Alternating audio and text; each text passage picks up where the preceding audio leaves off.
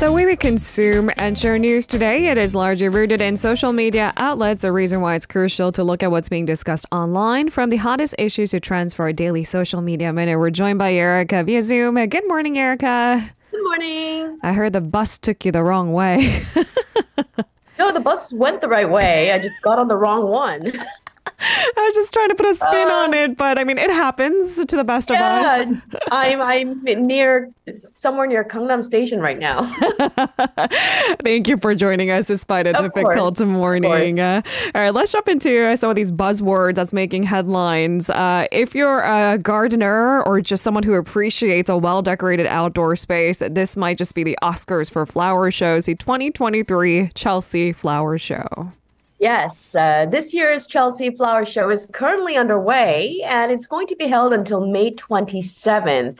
So this is it's a well-established garden show, a flower show that's been going on for a really long time. The first one was held in 1862.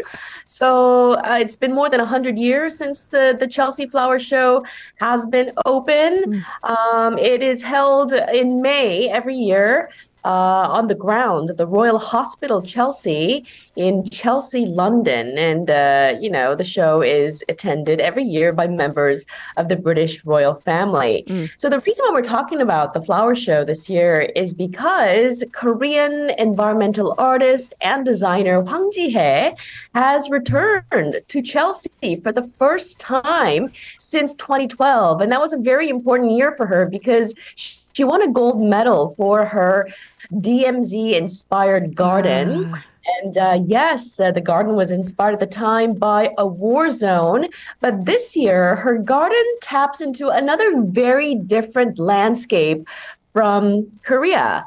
This year's design was inspired by the Jirisan mountain. Now, this is her third time winning the gold medal at the Chelsea Garden Show because her first ever gold medal came in 2011. At the time, her design titled Haeuso won a gold medal. Haeuso, by the way, means a space in which one relieves his or her burden. It's another word for toilet, actually. So where you dump essentially all the impurities, if you will. Exactly.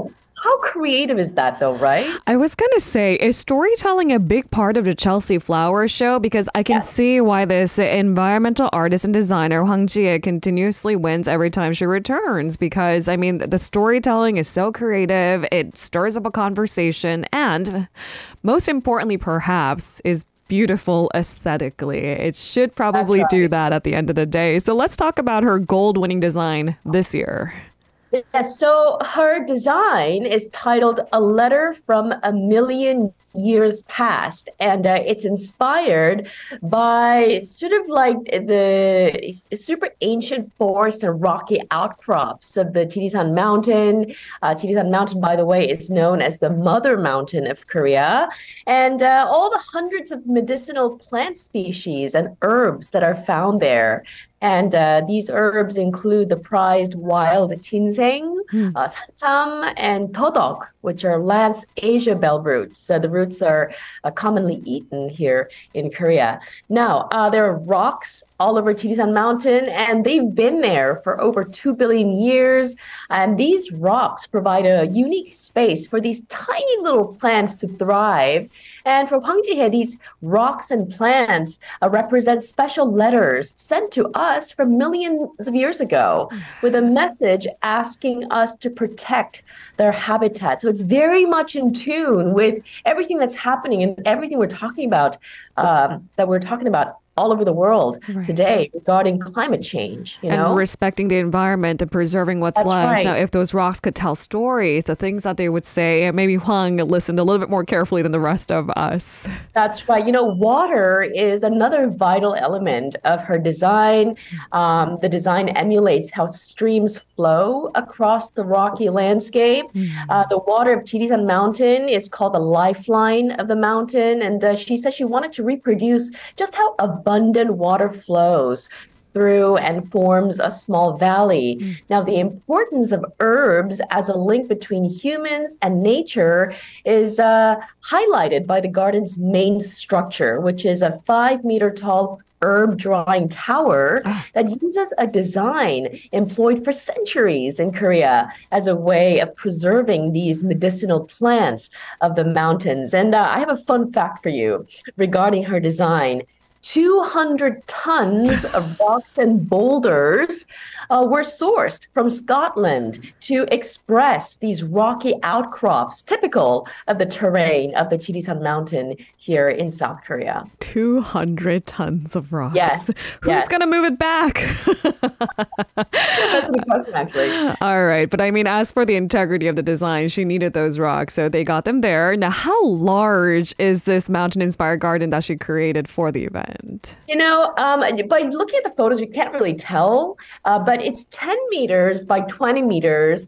And this relatively small space holds around 300 different types of plants. You know, and her aim the entire time designing this garden was to encourage visitors to look at the importance of medicinal plants from a fresh perspective and consider how destroying their habitats harms both humans and nature. And her piece drew a lot of attention at the flower show because it's the only overseas production out of the 12 entries at the show garden, which is the highlight of the Chelsea Flower Show. Did I also see a royal giving a hug to the gold winner?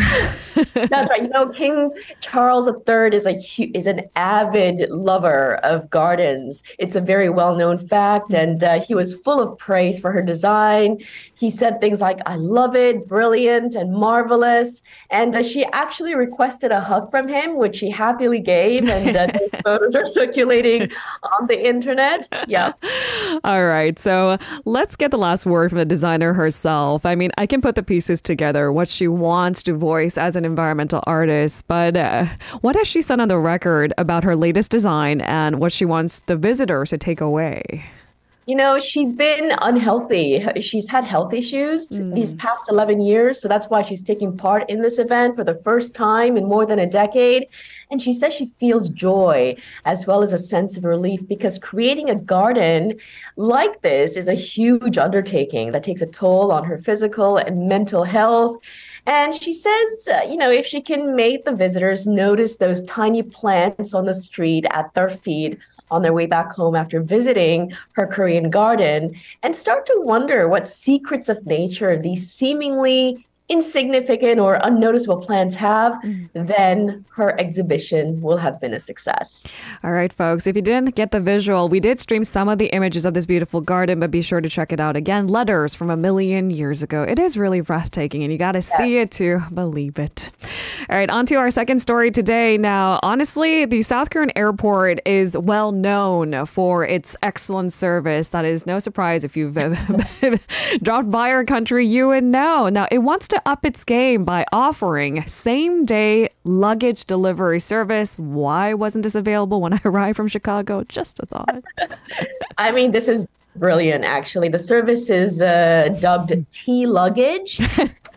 You know, the Seoul Metro, the operator of Seoul subway service, has started offering the same-day luggage delivery service between Incheon and Gimpo International Airports and subway stations to expedite or enhance travel convenience for passengers. All right, can you tell us about this service? How does it work? I can imagine how visitors benefit a great deal from bringing luggage and just going right about touring as soon as they land, as long as they can send the luggage to their hotels.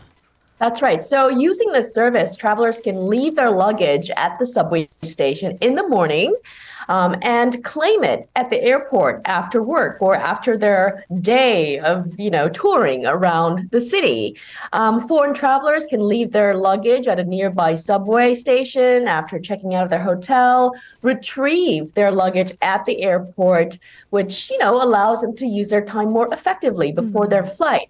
So to benefit from the delivery service, travelers have to sign up at the Hanjin Courier Service at Incheon International Airport's Terminals 1 and 2, or at the T Luggage Center at the various Seoul subway stations, including lines 1 and 4 at Seoul Station, Gyeonggi-Chungang Line, the airport railroad line, the Hongik University station on line 2. And there are a bunch of other stations that you can look up to use this service. Do users of this particular service have to make maybe reservations in advance? So online reservations have to be made a day prior, so a day before on T Luggage's homepage. The website is available in several languages, including English, Japanese, and Chinese. All right. Eureka, this conversation is moot if the service itself is unaffordable. How much does it cost? Yes, so the service costs between 17,000 won, roughly $13 and 45,000 won, or $34, depending on the size and weight of the luggage, place of delivery, and period of usage. And weekend rates, by the way, are a little bit more expensive than during the week. Now, discounts on this new service are being offered until June 11th. All right. So check it out if you have travel plans. It certainly sounds like a more efficient way to get your sightseeing in. That's right. Thank you very much. The T-luggage system is also going to be expanded to, 278 locations across Seoul. All right, there we have it. So they're only expanding, and it might be just the invitation you needed to visit different parts of Korea. Thank you very much, Erica. Be sure to double check your bus ride this morning. I will. We'll see you tomorrow. Bye. If you're listening to our program using the podcast service, just a reminder that we do go live Monday through Friday, 7 a.m. Korea Standard Time. So tune in and help us make the show more informative by giving us your input. See you bright and early on Good Morning Seoul.